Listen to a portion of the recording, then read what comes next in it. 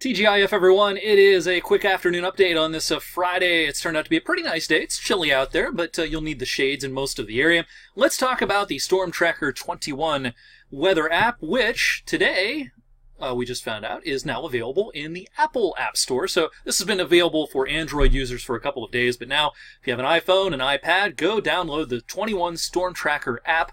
It's a great app, human-generated forecasts, the interactive radar on there. You can plot up lightning, wind speeds, temperatures, all that good stuff. Link to my weather blog. You can get alerts on there from the National Weather Service when watches and warnings are issued.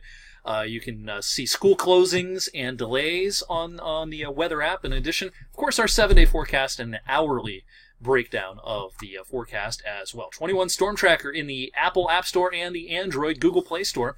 Well, in the meantime, again, bundle up. It's chilly, but we have a partly sunny sky this afternoon in Niles, Columbiana, also looking tranquil. A little bit of a breeze, but not too bad out there today. Temperature is struggling a bit. We're pretty close to where we should be here on the 5th day of February. 33 Sharon, Boardman, and 36 in Salem, and a chilly 31 in Mercer. Look across the country, and there is some milder air, and some of this is going to make inroads as we go into the weekend. We're talking about temperatures a little closer to 40 as we kick off the weekend, and perhaps even a little bit warmer on Sunday, but then here comes the cold again for next week. So we'll talk all about that this evening on 21 News at 6, and also on Weather for Weather Geeks, my daily in-depth weather video that takes a long look at the short term, the medium range, also the longer range forecast, and that'll include some more speculation on the tail end of February and what the first part of spring may bring. That's on Weather Geeks this evening, and in the meantime, have a great rest of this Friday and a great weekend, everyone.